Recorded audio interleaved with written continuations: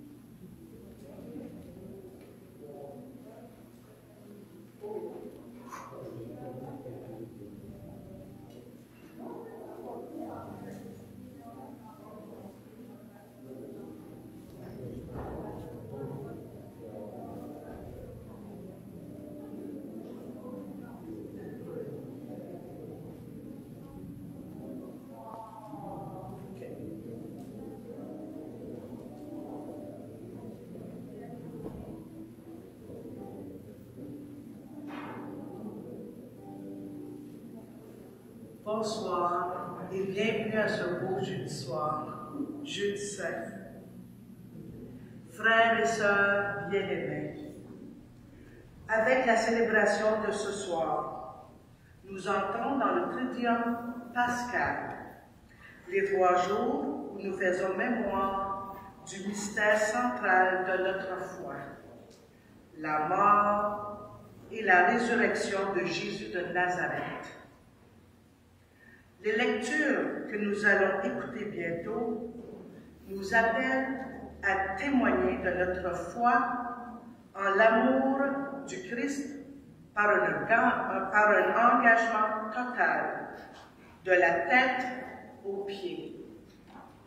La tête, parce qu'en nous invitant à communier à son dernier repas, le Christ partage avec nous sa vie donnée par amour.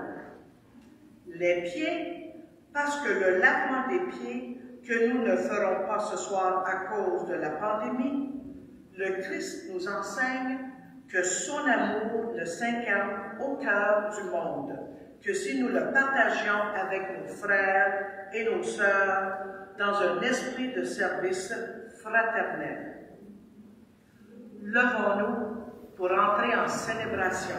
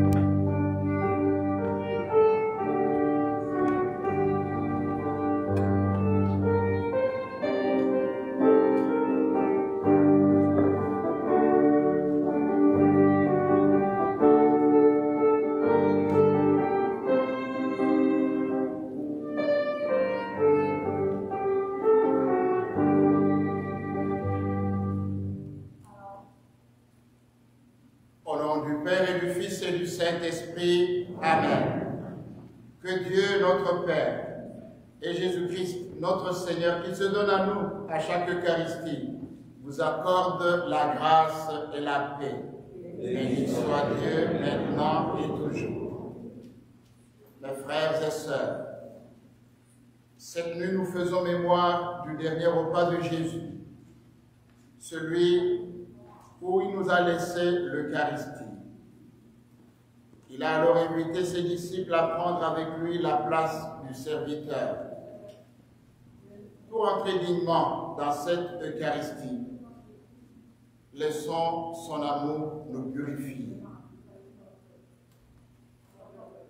Seigneur Jésus, dans le mystère pascal, tu nous aimes jusqu'au bout. Prends pitié de nous. Ô Christ, au cœur de l'Eucharistie, tu te rends présent à qui rend ton pain de vie. Prends pitié de nous. Seigneur, en lavant les pieds de tes disciples, Tu as voulu être au milieu d'eux comme celui qui sert. Prends pitié de nous. Que Dieu Tout-Puissant nous fasse miséricorde, qu'il nous pardonne nos péchés et nous conduise à la vie éternelle.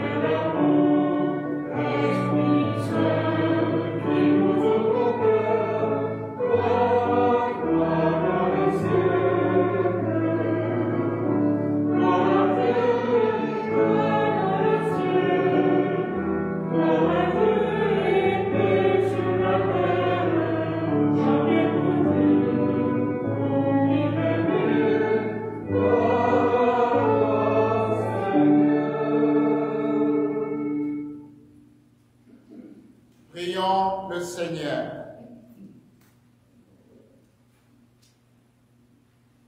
Tu nous appelles, Dieu notre Père, à célébrer ce soir la très sainte scène, où ton Fils unique, avant de se livrer lui-même à la mort, a voulu remettre à son Église le sacrifice nouveau de l'alliance éternelle. Fais que nous recevions de ce repas, qui est le sacrement de son amour, la charité et la vie. Par Jésus-Christ, ton Fils, notre Seigneur et notre Dieu, qui règne avec toi, dans l'unité du Saint-Esprit, maintenant et pour les siècles des siècles. Amen.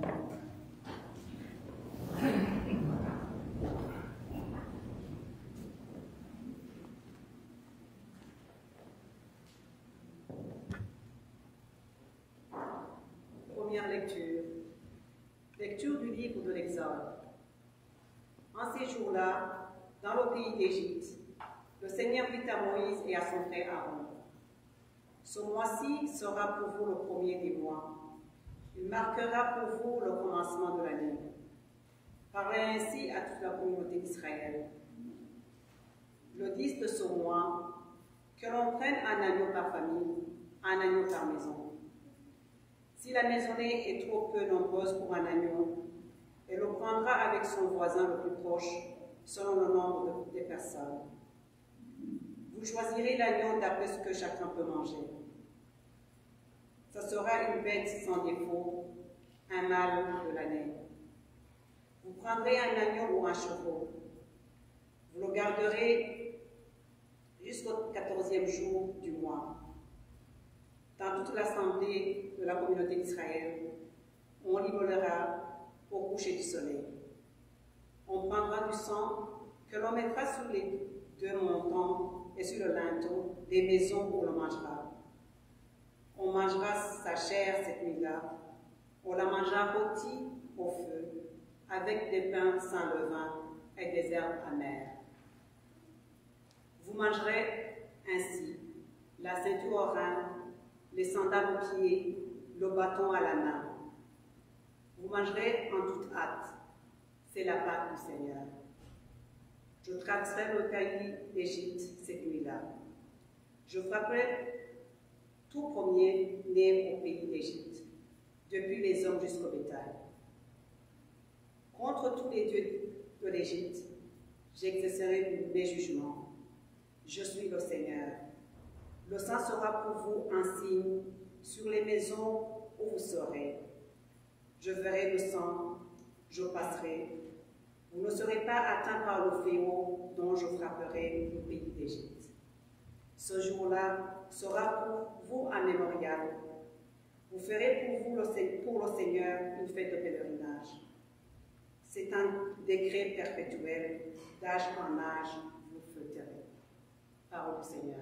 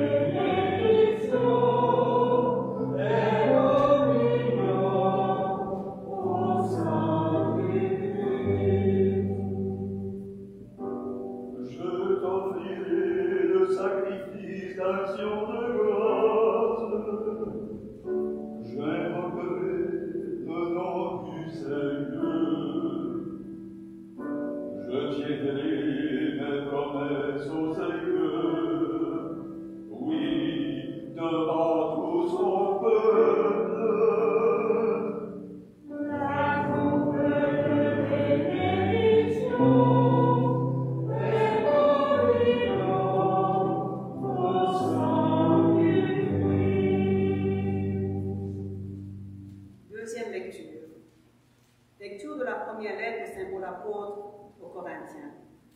Frères, moi, Paul, j'ai moi-même reçu ce que vient du Seigneur, et je vous l'ai transmis la nuit où il était livré. Le Seigneur Jésus prit du pain, puis, ayant rendu grâce, il le rompit et dit, « Ceci est mon corps, qui est pour vous. Faites cela en mémoire de moi. » Après le repas, il fit de même avec la coupe, en disant, « Cette coupe est la nouvelle alliance en mon sang. Chaque fois que vous en boirez, faites cela en mémoire de moi. Ainsi donc, chaque fois que vous mangez ce pain et que vous buvez cette coupe, vous proclamez la mort du Seigneur jusqu'à ce qu'il vienne. » Parole du Seigneur.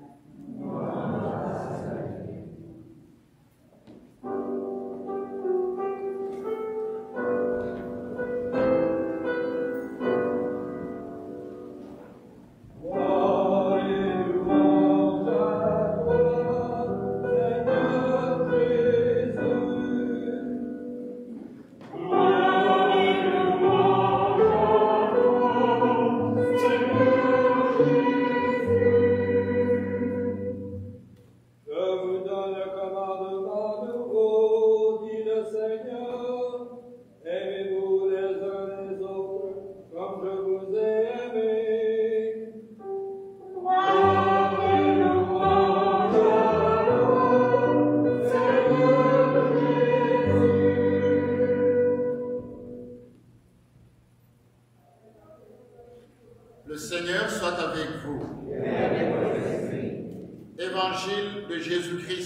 selon Saint Jean. Gloire à toi, Seigneur. Avant la fête de la Pâque, sachant que l'heure était venue pour lui de passer de ce monde à son Père, Jésus, ayant aimé les siens qui étaient dans le monde, les aima jusqu'au bout. Au cours du repas, alors que le diable a déjà mis dans le cœur de Judas, fils de Simon l'Iscariote, l'intention de le livrer, Jésus, sachant que le Père a tout remis entre ses mains, qu'il est sorti de Dieu et qu'il s'en va vers Dieu, se lève de table, dépose son vêtement et prend un linge qu'il se noue à la ceinture. Puis il verse de l'eau dans un bassin. Alors il se mit à laver les pieds de des disciples et à les essuyer avec le linge qu'il avait à la ceinture. Il arrive donc à Simon-Pierre qui lui dit, « C'est toi, Seigneur, qui me laves les pieds. » Jésus lui répondit, « Ce que je veux faire, tu ne le sais pas maintenant. Plus tard, tu comprendras. » Pierre lui dit, « Tu ne me laveras pas les pieds. Non, jamais. » Jésus lui répondit, « Si je ne te lave pas, tu n'auras pas de part avec moi. » Simon-Pierre lui dit, « Alors, Seigneur, pas seulement les pieds, mais aussi les mains et la tête. » Jésus lui dit, « Quand on vient de prendre un bain, on n'a pas besoin de se laver, sinon les pieds.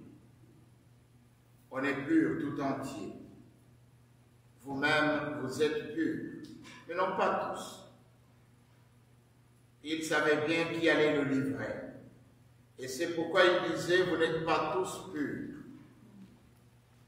Quand il leur eut lavé les pieds, il reprit son vêtement, se remit à table et leur dit, « Comprenez-vous ce que je viens de faire pour vous? Vous m'appelez Maître et Seigneur, et vous avez raison, car vraiment je le suis. Si donc moi, le Seigneur et le Maître, je vous ai lavé les pieds, vous aussi, vous devez vous laver les pieds les uns aux autres. C'est un exemple que je vous ai donné, afin que vous fassiez vous aussi comme j'ai fait pour vous. » Acclamons la parole de Dieu.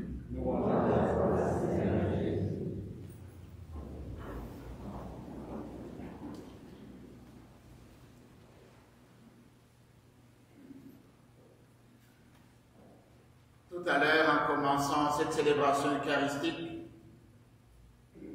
nous nous sommes adressés à Dieu notre Père dans la prière d'ouverture. Et nous lui avons demandé cette faveur.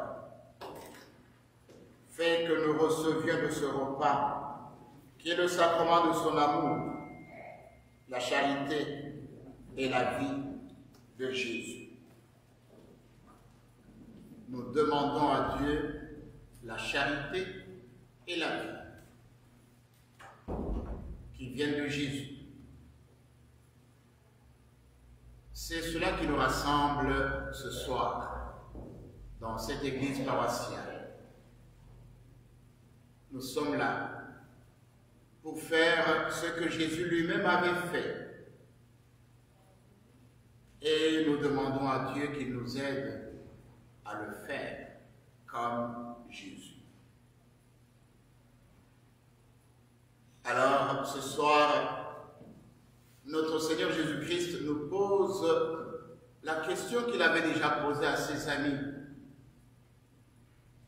lorsqu'il avait pris un repas avec eux, le dernier repas. Il leur avait demandé, « Comprenez-vous ce que je viens de faire pour vous ?» Une question pour chacun et chacune d'entre nous. En ce jeudi saint, où nous célébrons la mort et la résurrection de Jésus. D'abord, j'aimerais dire un mot sur cet évangile qu'on vient d'écouter. Le jeudi saint, on se sera attendu à ce qu'on nous lise un évangile qui parle explicitement du dernier repas de Jésus avec ses disciples. Mais ce soir, l'évangile de Jean ne parle pas de cela. À la place des paroles que nous connaissons, les paroles prononcées par Jésus pendant le repas qu'il prenait avec ses amis, nous avons le lavement des pieds. Qu'est-ce que le lavement des pieds a à faire avec l'Eucharistie? Tout à l'heure, j'écoutais le mot d'accueil au début de la célébration. Et dans le mot d'accueil, on nous disait aujourd'hui, nous sommes appelés à nous faire laver de la tête aux pieds. La tête parce que nous aussi nous voulons imiter Jésus qui a donné sa vie par amour pour nous, qui s'est donné, comme on a dit, jusqu'à l'extrême, c'est-à-dire jusqu'à ce que les humains considèrent comme impossible, c'est-à-dire aimer jusqu'à dire « je donne ma vie ». C'est pour que les autres soient en vie. En même temps, à côté de la vie, il y a aussi la charité. Voilà où les pieds prennent leur sens. Jésus s'est abaissé. Il s'est agenouillé devant ses amis pour laver leurs pieds, parce qu'il voulait leur apprendre que le don de la vie s'accompagne toujours avec une charité parfaite. Mais que veut dire ce geste du lavement des pieds? Qu'est-ce qu'il veut dire pour nous qui sommes rassemblés ce soir ici pour célébrer notre vie avec le Christ? Le geste était très fréquent dans la société juive d'avant et du temps de Jésus.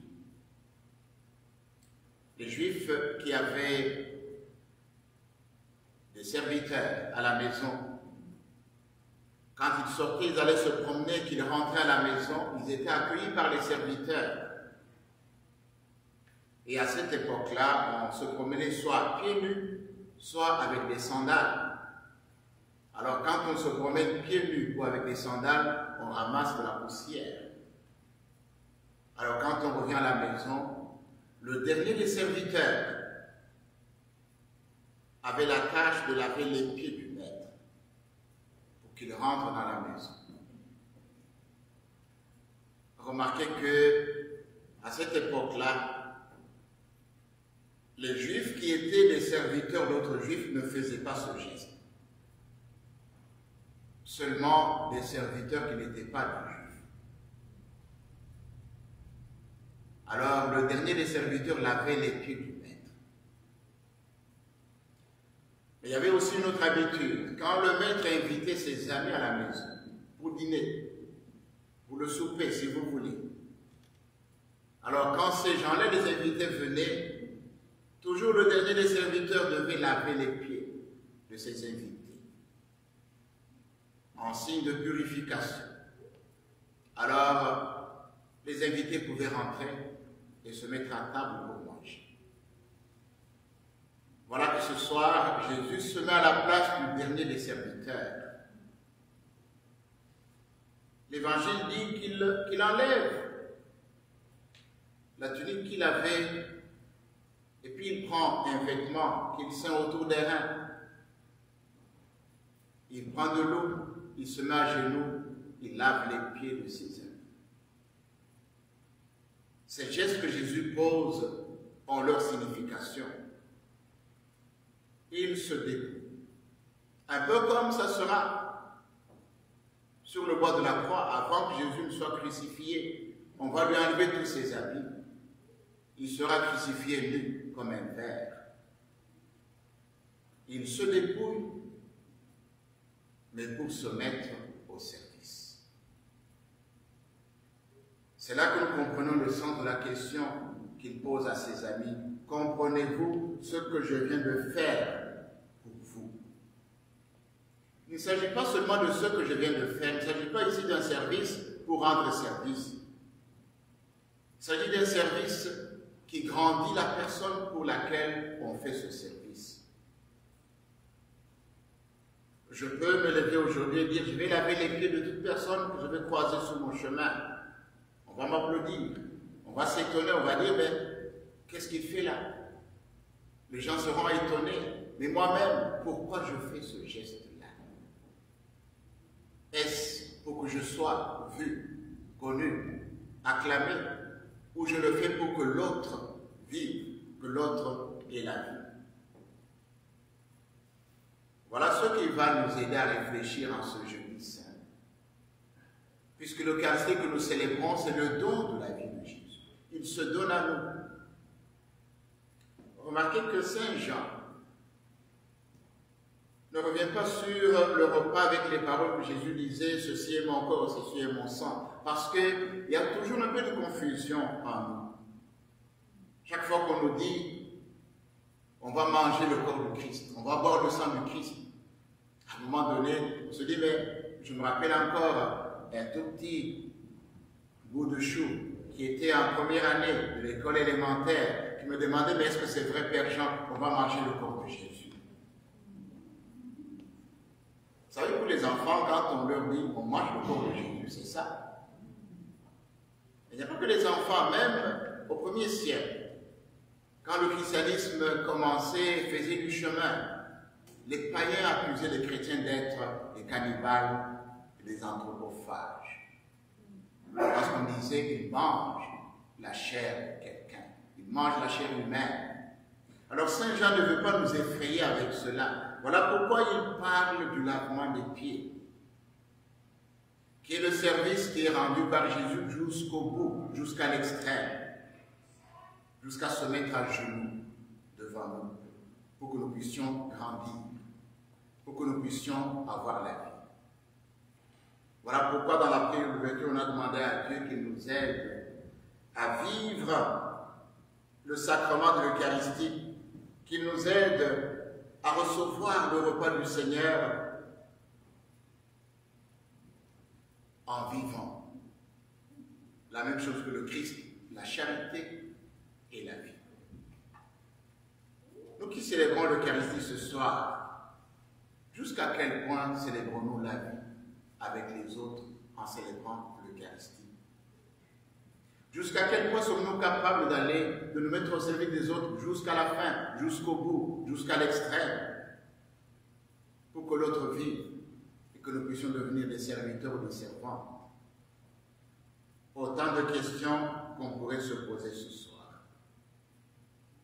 Nous allons prier et demander au Seigneur notre Dieu qu'il nous aide à rentrer de plein pied dans ce tridium pascal, parce que pendant ces 3 jours, aujourd'hui, demain et après-demain, nous fêtons Pâques. Et Pâques a 3 facettes. La première facette, c'est le service, comme ce soir, le don de soi. La deuxième facette, c'est le don de soi jusqu'à l'extrême, jusqu'au bout, la mort de Jésus sur la croix, le vendredi saint. Et la troisième et dernière facette, c'est la glorification, la résurrection. Puisque nous étions avec Jésus, nous avons suivi le même chemin que lui, nous avons servi, nous avons aimé jusqu'au bout, Dieu va aussi nous relever, nous allons ressusciter avec le Christ. Alors ce soir, je nous souhaite de joyeuses Pâques, que nous soyons des hommes et des femmes debout, des hommes et des femmes de service, des hommes et des femmes capables de donner la vie aux autres, des hommes et des femmes ressuscités comme Jésus, le Christ lui-même.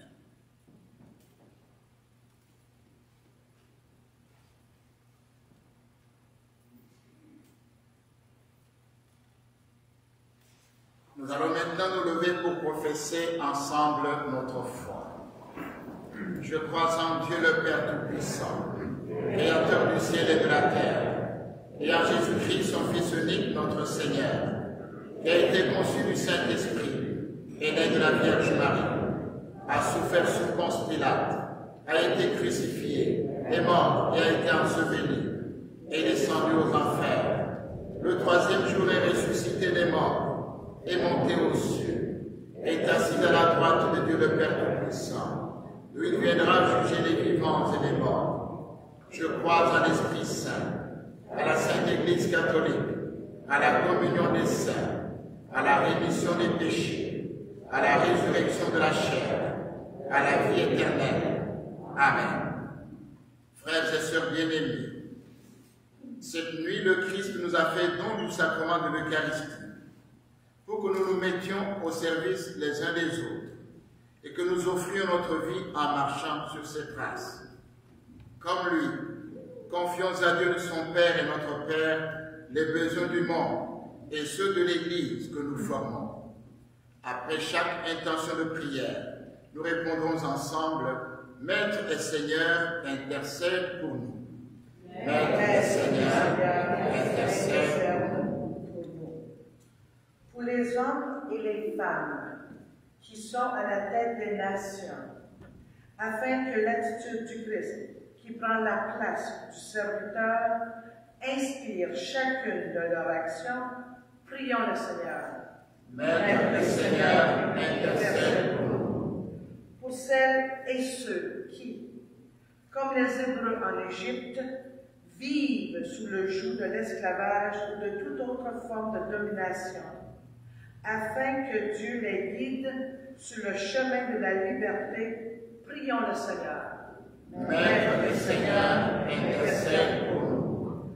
Pour les malades, afin que le mystère eucharistique les aide à traverser leur épreuve avec le Christ, prions le Seigneur.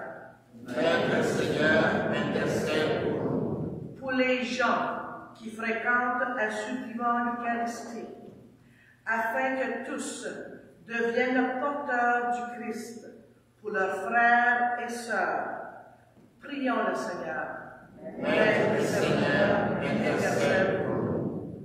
Pour nous qui célébrons ce soir la Seine, afin que nous prenions l'exemple de Jésus, au sérieux en donnant notre vie par amour, prions le Seigneur.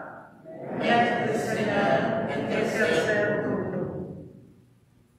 En silence, présentons au Seigneur notre Dieu les intentions de prière que nous avons au plus profond de nos cœurs.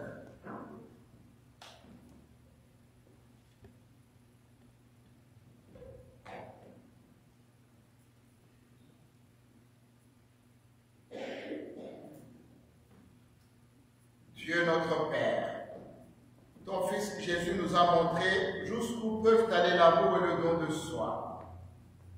Entends notre prière et fais-nous vivre chaque jour davantage de ton pain de vie, Jésus le Christ, notre Seigneur. Amen. Amen.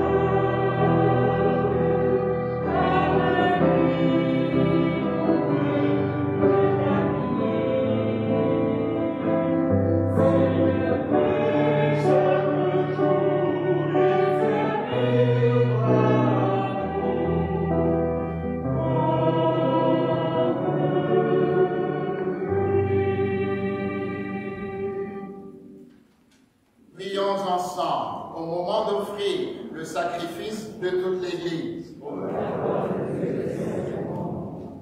Seigneur, accorde-nous la grâce de vraiment participer à cette Eucharistie, car chaque fois qu'est célébré ce sacrifice en mémorial, c'est l'œuvre de notre rédemption qui s'accomplit. Et nous te le demandons par Jésus, le Christ, notre Seigneur. Amen. Le Seigneur soit avec vous. Élevons notre cœur. Rendons grâce au Seigneur notre Dieu.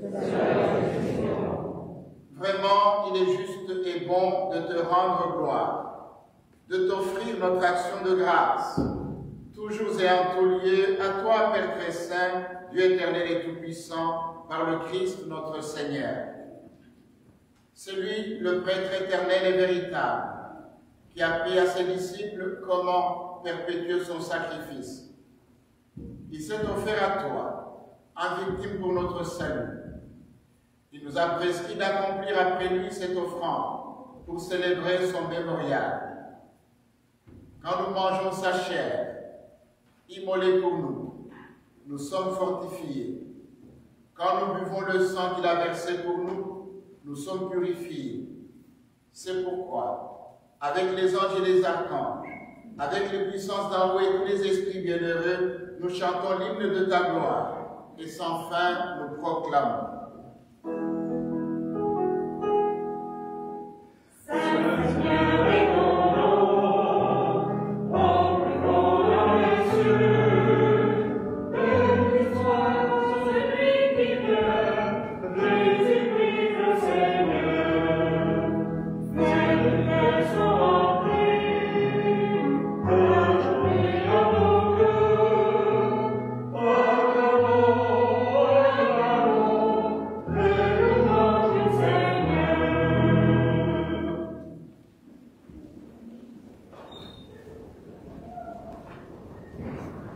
Tu es vraiment saint, Dieu de l'univers, et toute la création proclame ta louange, car c'est toi qui donnes la vie. C'est toi qui sanctifies toutes choses. Par ton Fils Jésus-Christ, notre Seigneur, avec la puissance de l'Esprit Saint. Et tu ne cesses de rassembler ton peuple, afin qu'il te présente, partout dans le monde, une offrande pure. C'est pourquoi nous voici rassemblés devant toi. Et dans la communion de toute l'Église, nous célébrons le jour très saint, où notre Seigneur Jésus-Christ fut livré pour nous. Par lui, notre Rédempteur et Sauveur, que tu as glorifié, Dieu Tout-Puissant, nous te supplions de consacrer toi-même les offrandes que nous apportons. Sanctifie-les par ton Esprit, pour qu'elles deviennent le corps et le sang de ton Fils, Jésus-Christ, notre Seigneur, qui nous a dit de célébrer ce mystère. La nuit même où il fut livré, il prit le pain. En te rendant grâce, il le bénit, il le rompit et le donna à ses disciples en disant: Prenez et mangez-en tous. Ceci est mon corps, livré pour vous.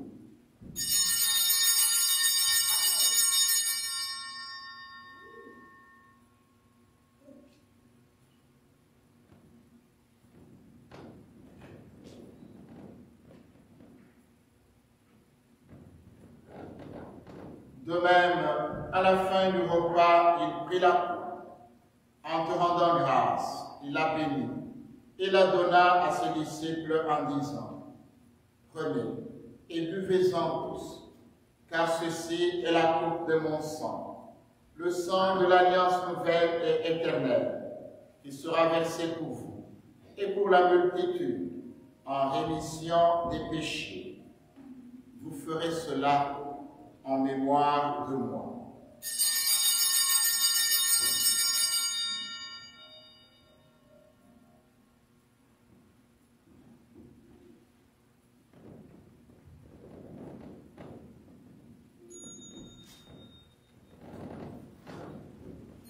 Proclamons en chantant le mystère de la foi. Oh,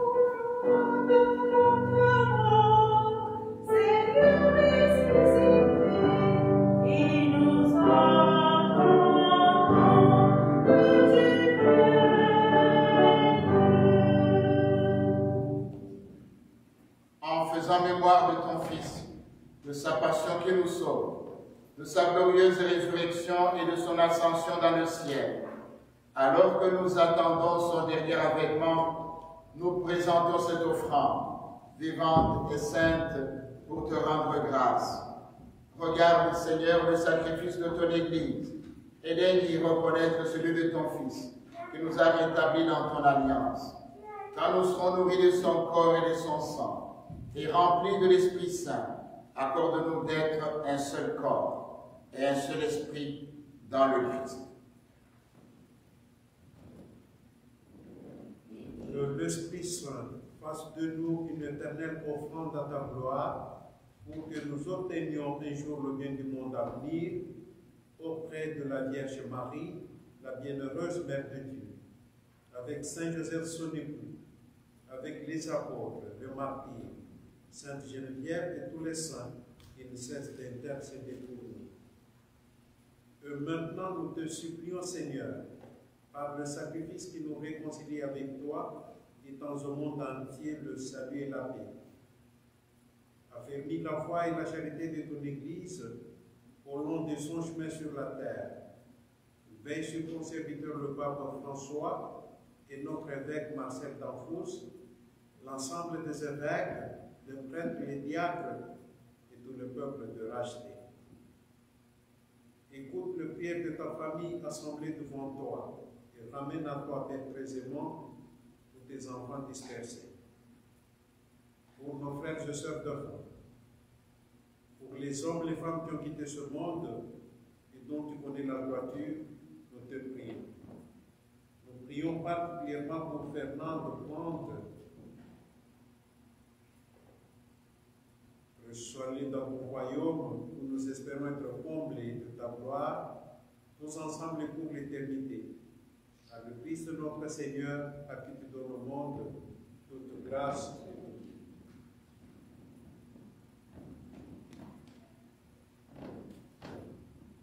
En lui, avec lui et en lui, à toi, Dieu le Père Tout-Puissant, dans l'unité du Saint-Esprit, tout honneur et toute gloire, pour les siècles des siècles. Amen.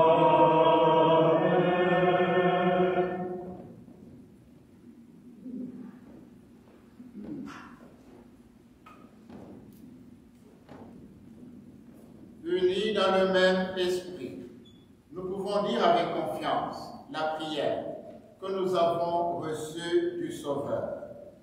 Notre Père, qui es aux cieux, que ton nom soit sanctifié, que ton règne vienne, que ta volonté soit faite sur la terre comme au ciel. Donne-nous aujourd'hui notre pain de ce jour. Pardonne-nous nos offenses, comme nous pardonnons aussi à ceux qui nous ont offensés. Et ne nous laisse pas entrer en tentation, mais délivre-nous du mal.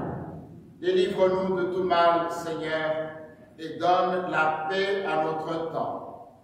Par ta miséricorde, libère-nous du péché. Rassure-nous devant les épreuves, en cette vie où nous espérons le bonheur que tu promets et l'avènement de Jésus-Christ, notre Sauveur.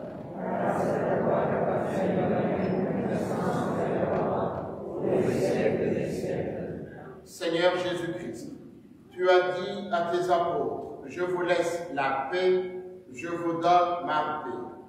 Ne regarde pas nos péchés, mais la foi de ton Église, pour que ta volonté s'accomplisse. Donne-lui toujours cette paix et conduis-la vers l'unité parfaite, toi qui règnes pour les siècles et les siècles. Amen. Que la paix du Seigneur soit toujours avec vous. Dans la charité du Christ, échangeons un signe de paix.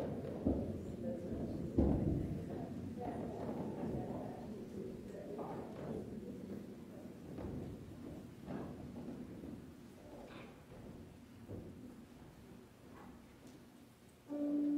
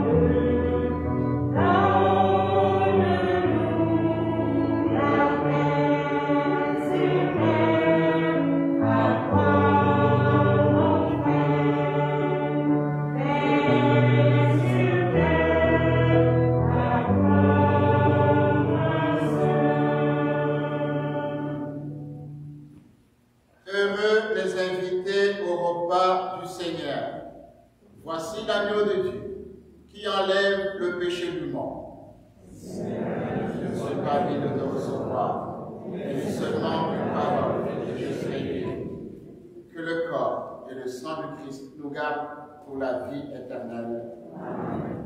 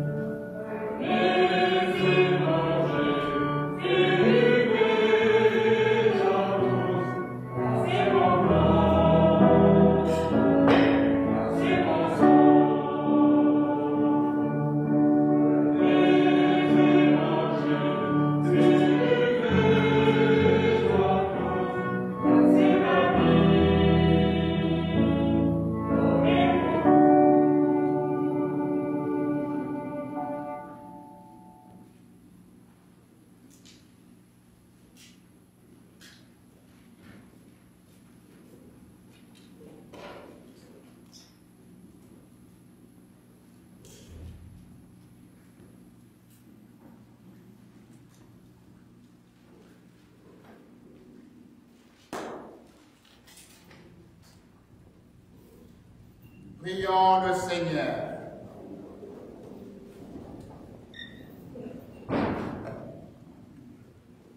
Nous avons repris les forces, Dieu Tout-Puissant, en participant ce soir à la scène de ton Fils. Accorde-nous d'être un jour assasiés à la table de ton royaume et de son royaume éternel.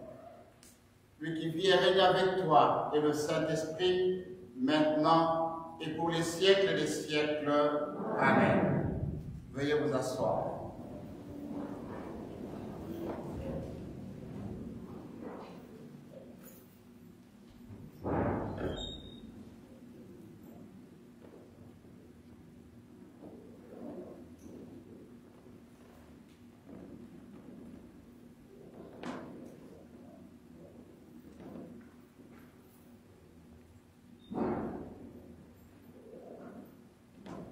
Ce soir, nous allons adorer le Saint-Sacrement en silence. Il n'y aura pas de procession. Nous prendrons quelques temps, ceux qui aimeraient rester plus longtemps peuvent le faire, pour adorer en silence le Saint-Sacrement qui est déposé sur l'autel. Et après l'adoration, nous remettrons le Saint-Sacrement au tabernacle.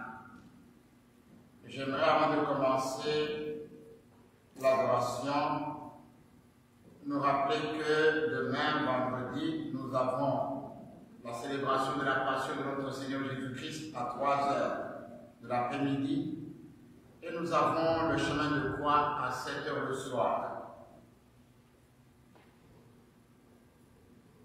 On m'a fait voir qu'il y avait à peu près 27 personnes qui avaient réservé pour la célébration de demain à 3h, mais qui ne pourraient pas être là parce que notre capacité maximale est de 120 personnes dans l'église. Alors j'aimerais être sûr, je suis tout à fait ouvert et d'accord pour célébrer demain matin à 10h la Passion de notre Seigneur Jésus-Christ pour ceux qui voulaient venir, qui sont sur la liste d'attente, mais qui ne pourront pas parce qu'on doit respecter la limite. Donc demain, vendredi à 10h30, je vais célébrer ici pour un groupe la Passion du Seigneur et à 3h pour le reste du groupe la même Passion de notre Seigneur Jésus-Christ. Pour que tout le monde puisse quand même participer à la célébration de la Passion du Seigneur. Alors, même ceux qui s'étaient réservés pour 3h. Si vous voulez venir demain à 10h, venez, on va célébrer. Vous savez qu'à partir de samedi, à 0h01, nous entrons dans le confinement. Nous sommes dans la zone grise, désormais. Alors avec la zone grise, on revient à 15% de la capacité de l'Église pour nos célébrations eucharistiques, même les baptêmes, même les mariages, les funérailles. 15%. Nos 30% nous faisaient 120 personnes. Les 15% nous donnent 60 personnes. Alors, pour la célébration de la vigile pascale, on ne pourra pas excéder les 60 personnes. Alors, j'aimerais demander à ceux qui aimeraient canceller leur réservation pour la vigile pascale d'appeler à la paroisse pour le dire. Comme ça, on pourra programmer et voir combien de gens il faudrait avoir à l'église. Pour le dimanche de Pâques, la messe de 11h30 avait déjà le maximum requis pour les présences. Mais de samedi à dimanche et puis après, un mois plus tard, on ne pourra plus avoir les 30%. Alors pour le dimanche de Pâques, pour la messe de 11h30, j'aimerais demander à ceux qui avaient réservé pour 11h30 de faire des sacrifices. On va organiser une messe supplémentaire le dimanche de Pâques. Mais dépendamment du nombre de gens qui vont demander ou qui vont laisser tomber 11h30 pour une autre heure. Alors, demain, vendredi, on va communiquer avec tout le monde par courrier électronique, par le téléphone pour ceux qui n'ont pas de courrier pour dire à quelle heure exactement on dira la troisième messe le dimanche ici à Sainte-Geneviève. La première est à 9h, l'autre à 11h30. On va essayer de voir où on la place l'après-midi, où on la place à 10h15. On va voir à quelle heure ça va convenir pour cette célébration-là. Alors, j'aimerais encore une fois nous souhaiter un bon triduum pascal. Nous réfléchissons, nous méditons sur les mystères de notre foi. Faisons-le avec beaucoup de foi, avec beaucoup de dévotion.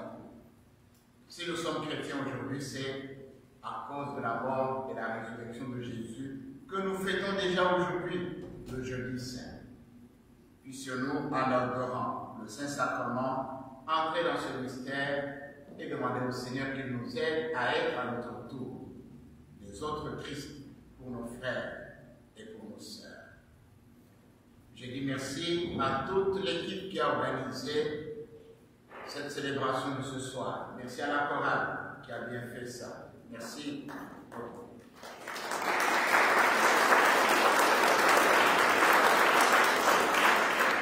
Merci à l'équipe qui s'est occupée des lectures et des commentaires. Merci aux bénévoles qui nous ont donné des lingettes pour nettoyer les bancs. Merci à tout le monde. Merci à vous qui avez fait des déplacements pour prier avec nous ce soir. Maintenant, on va garder le silence, on va adorer en silence, et une fois que vous avez fini votre adoration en silence, vous pouvez sortir et retourner à la maison. Bonne soirée à tous.